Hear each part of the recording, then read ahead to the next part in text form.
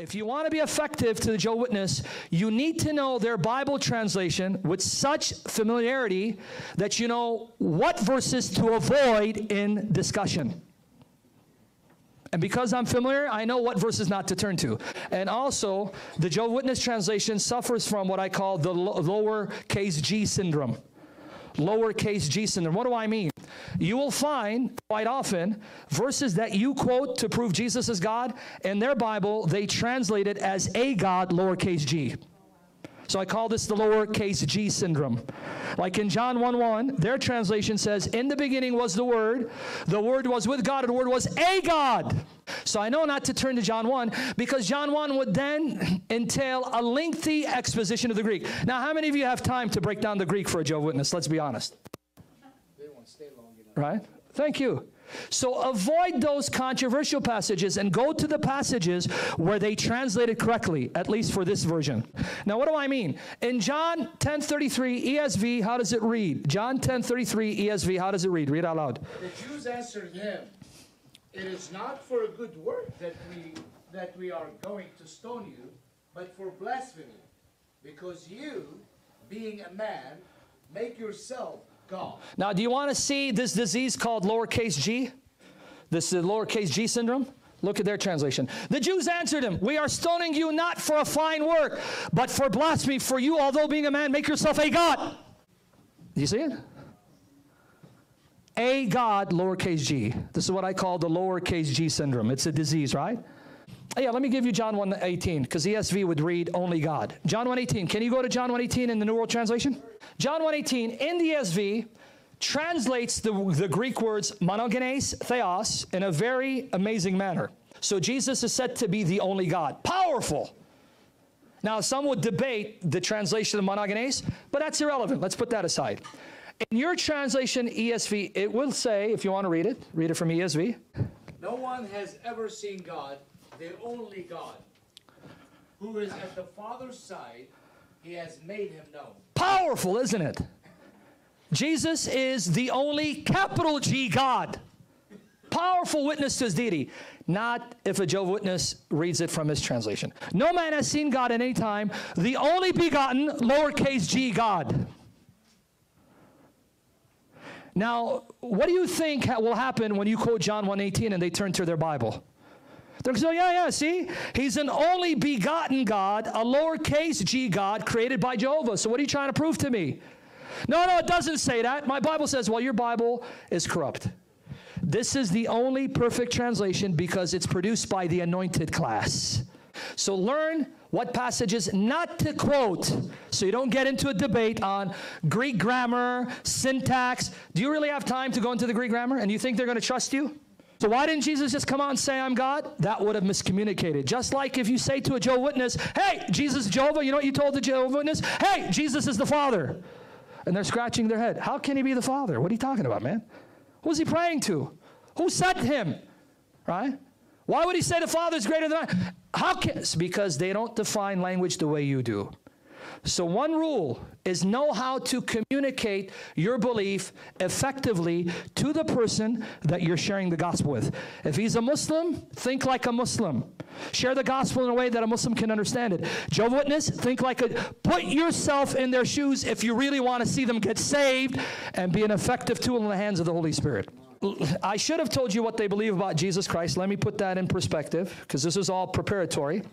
The Jehovah's Witnesses believe, and some of you already know this, I'm preaching to the choir, but when I actually found out the specific details of their belief, it blew me away. I thought I knew what they believed. He's the Archangel Michael. It gets a little more complicated. If you ask a Jehovah's Witness, who's the first creature that God made? They'll say the Archangel Michael. Well, who's the Archangel Michael? He's the human Jesus. But here's where it gets baffling. In Jehovah's Witness theology, the Archangel Michael ceased to exist when the human Jesus was conceived in the womb of his mother. So God took the life force of the Archangel Michael and his memories and implanted it in that human seed. But Archangel Michael ceased to exist when the human Jesus came into being. So he wasn't an angel in the flesh. He was just a man with the memories of Michael and the life force of Michael, whatever that means.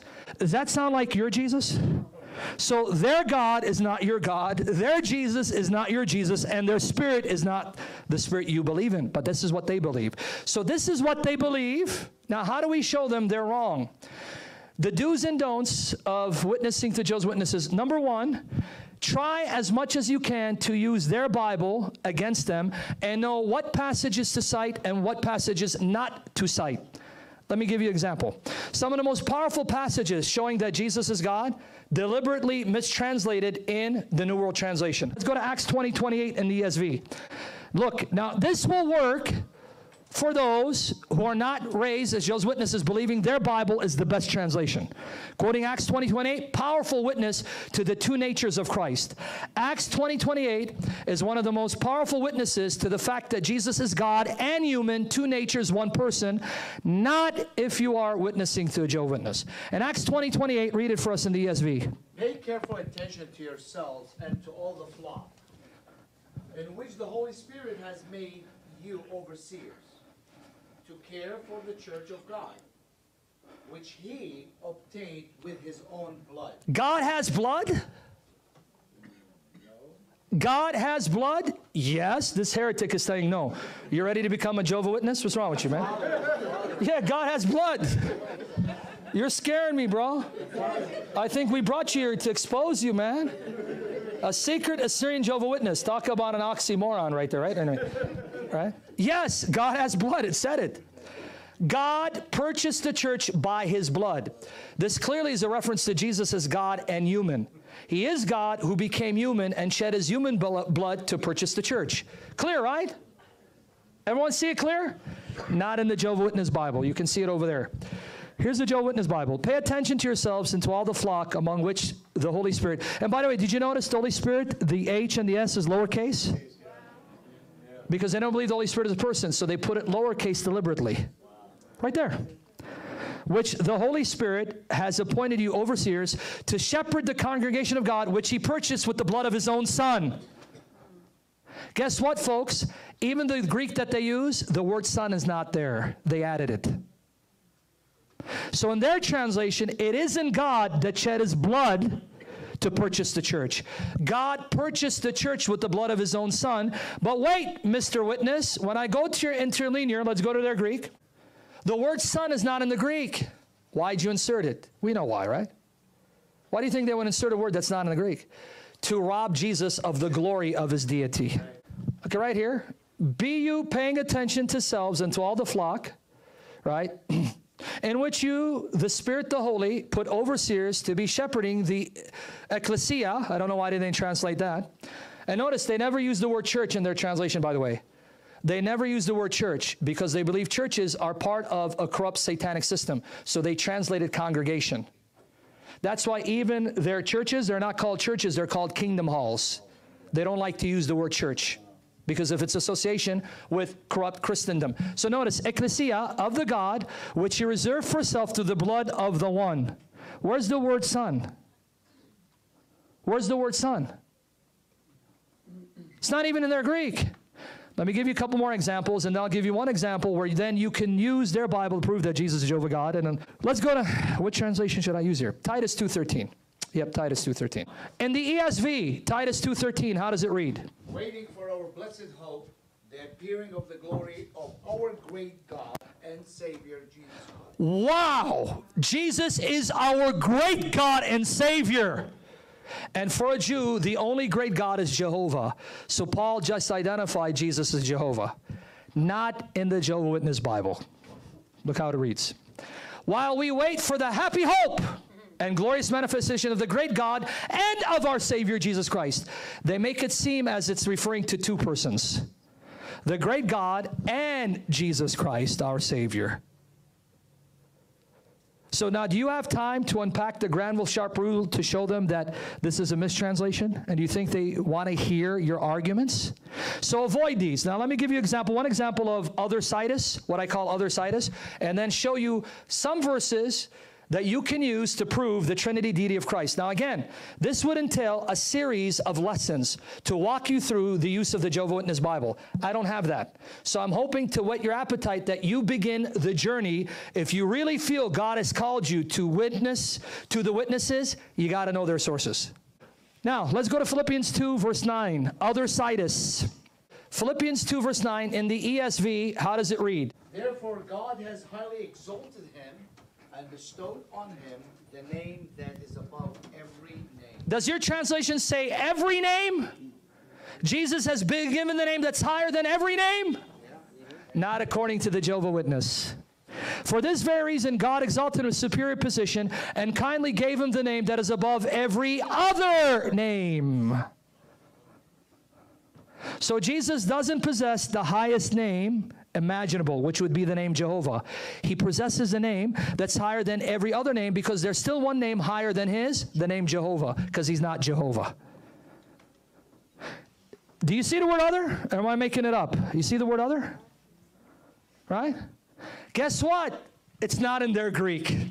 Boy, do I love their interlinear. It destroys the satanic organization. Go to Colossians 1. Colossians 1. One of the most powerful passages proving Jesus is the eternal creator of all creation. Not if you read a Jehovah's Witness Bible. Colossians 1, 16, 17 ESV.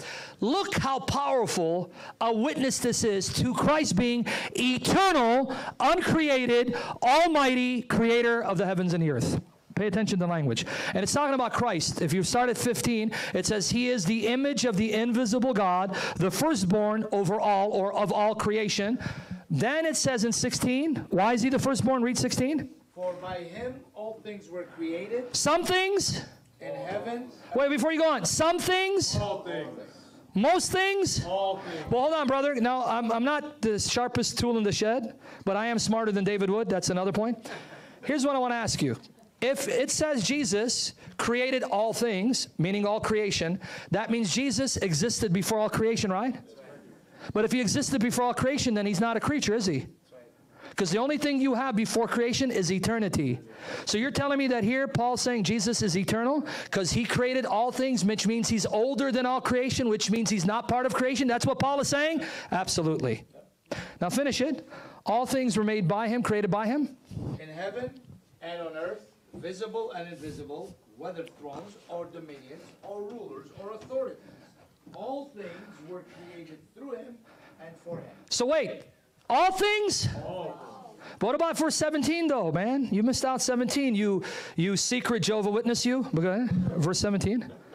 And He is before all things. Now right there, if I tell you Jesus is before all creation, because all things is all creation, can you get any clearer that Jesus is uncreated?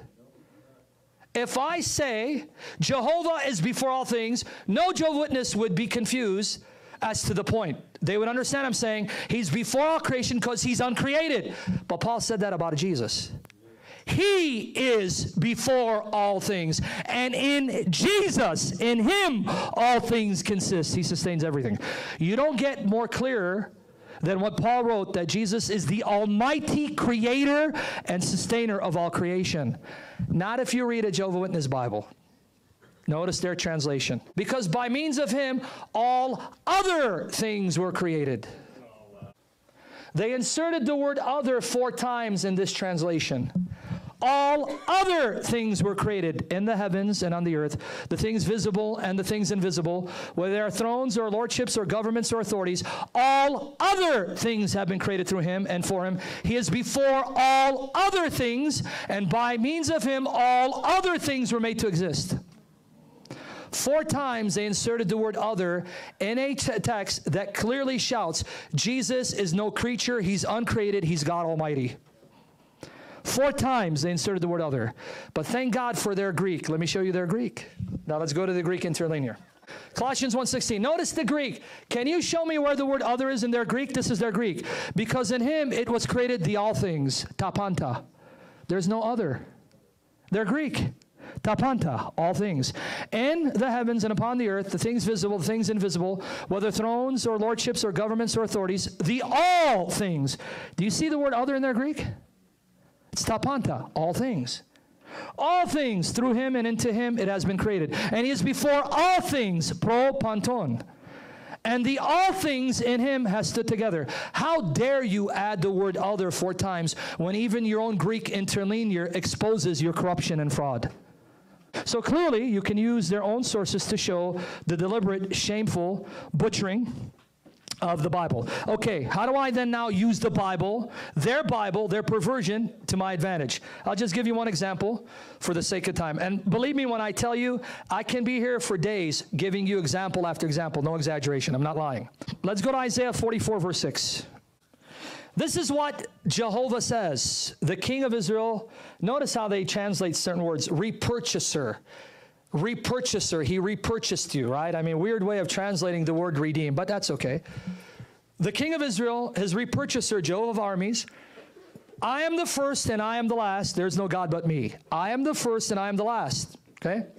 Pay attention to what Job is saying. I am the first, I am the last. Isaiah 48, verse 12.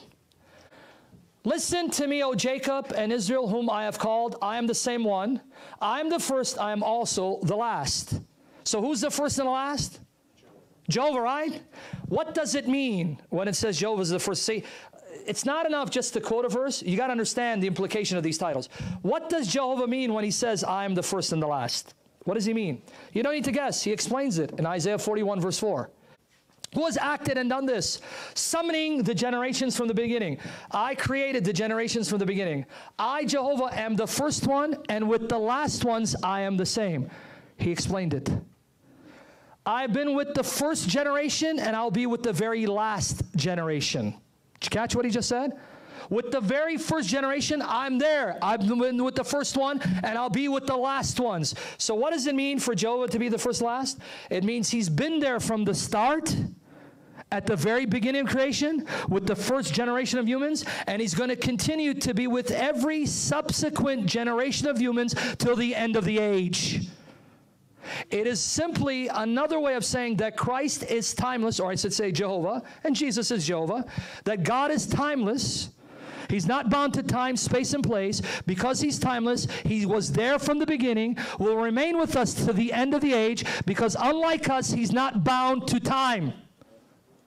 In other words, it's simply another way of saying Jesus is eternal. I keep saying Jesus because, you know, I'm a Trinitarian. Jehovah's eternal. We know it's Jesus, but you want to get them to see that. So you get them to see, hey, who's the first last? Jehovah. Chapter 57, verse 3 of the Quran. For those of you who witness the Muslims. Chapter 57, verse 3, it says, He, Allah, is the first and the last. It says Allah is the first. So at least the Quran got something right. The title first and last is the title of deity, even though the Allah of the Quran is a false God. So you can use this for the Muslims. Say, hey, Muslim, who's the first and the last? Allah. Allahu Akbar. Right? Jehovah Witness, who's the first and the last? Jehovah. Then I go to Revelation 1:17. I don't read 18. And I love the reaction when I see it. In me power. Now, Revelation 1:17. Here's what I do. I go, okay, so you agree it's Jehovah, right? Jehovah Witness? You agree, Muslima? Allah? All right. Revelation 1:17, watch this.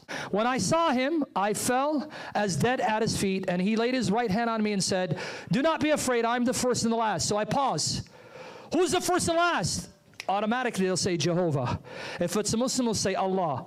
And then I say, when did Jehovah die? What do you mean? Verse 18. And the living one and became dead. And look, I am living forever and ever. When did Jehovah die? Jehovah didn't die, Jesus did. But you just said that's Jehovah speaking. Thank you for admitting Jesus is Jehovah in the flesh. And Muslim, stop saying Allahu Akbar, say Al-Masihu Akbar. The Messiah is greater. Because you just admit Jesus claimed to be God. That's one of the many ways you can use their Bible to your advantage. I wish I had more time. I can show you a lot more that's even clearer than this and how to respond to their objections to your arguments.